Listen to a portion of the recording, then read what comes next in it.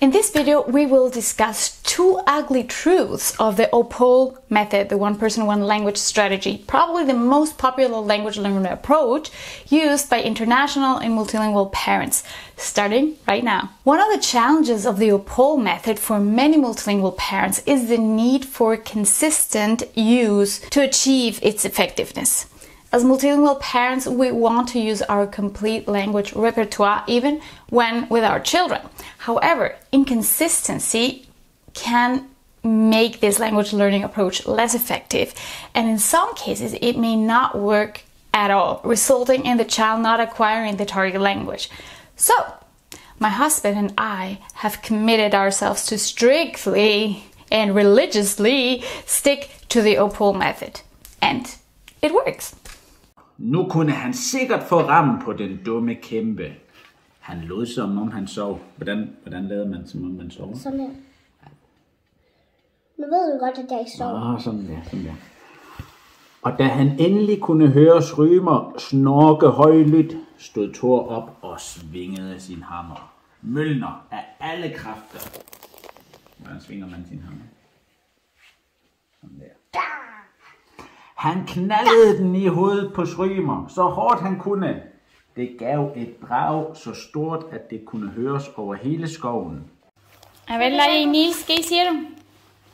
Yo hice este gran cohete. Es un cohete, una nave espacial. Y puede hacer muchas cosas. ¿Ya?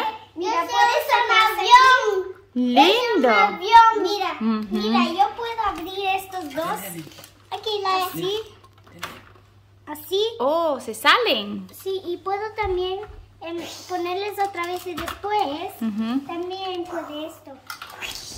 Ups. Y yo tengo así uno. Deja ver qué hiciste tú también, está hermoso esto. ¡Pen! Mira, y yo hice, mira, también puedo abrir este. ¡Pen! Entonces abres estos dos. Ahí está alguien escondido. Entonces puede este salir. Zwei kleine Wölfe gehen es nachts im Dunkeln. Man hört den einen zum anderen munkeln. Warum gehen die denn immer nur des Nachts herum? Dann dreht sich ja die Wurzeln, ja die Pfote krumm. Wenn's noch so heller wird. Wenn nur der Wald mit Schnee und es beleuchtet wird. Badum, badum, badum, badum. Badum, badum, badum. Mommy! Let me know your thoughts in the comments. But there are studies that show that although the OPOL method can work well in many cases, it can also be tricky sometimes, mostly for the poor parent that has the hard job of maintaining a minority language. So, the second ugly truth of the OPOL method is that even though a parent might stick to the target language religiously and be very consistent, it might still not be enough to help a child become active in that language. I know, it's horrible, but it's true. The reason is that more support is needed in addition to very hard efforts from the parent side.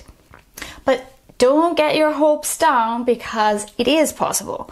With the right supplements and the right strategies, children can learn multiple languages successfully and simultaneously without struggles. And I show you all of that in my courses, where I take you by the hand and go step by step through the content and stand by your side so you can ask questions whenever they arise. Go to www.multilingual.family/courses. Well, now that we know what's hard about the OPOL method, how can we get our hopes up and be reassured that it'll work for us anyway? Let's look into it. The OPOL method, the one person, one language method, is an approach to raise bilingual or multilingual children. The basic idea behind the OPOL method is that each parent speaks a different language to the child. So the child is exposed to 2 or more languages from an early age. The following key points are the ones you need to keep in mind to make it work for you. So here we go. Consistency. We talked already about this one. In the OPOL method, it's important to be consistent with the language used. Each parent should stick to their designed language, and this should be maintained consistently over time. This will help the child develop strong language skills in both languages. But again, only if this is done consistently and over a long period of time. The method can be combined. The OPOL method can be adapted to fit different family situations. Yay! And this is the case for more and more people nowadays. Because of globalization, we have more than one language that we want to pass on to our children. So, for example, if a family has a third language that they speak at home, they could use, in addition, the OSOL approach. In my courses, you can learn all about effectively combining language learning methods. So go check it out. Provide additional language exposure. While the OPOL method can be effective in helping children to develop strong language skills, it's also important to provide additional language exposure.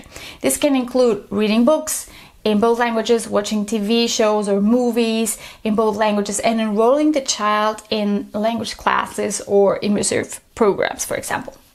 If possible, expose the child to the language equally. And I know this is almost impossible, and it's really hard to do it both or more languages at the same level. They will never be really exposed at the same level, but it is important that none of them becomes too dominant, because otherwise it's going to be even harder to keep up with the minority languages. While one parent may speak one language more often, both languages should be used and encouraged equally, if possible. That's the ideal situation, right?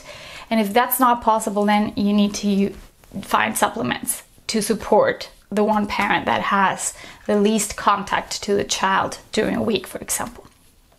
This helps the child develop balanced proficiency in both languages.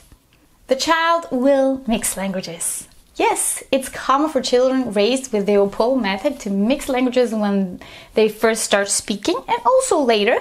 For example, they may use one language for one sentence and then switch to the other language, or sometimes even mix in a same sentence or within a same word sometimes.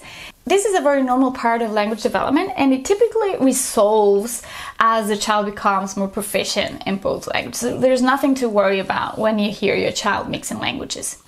So, since your children are going to mix languages quite often, this video here will show you how to deal with that. So, see you there.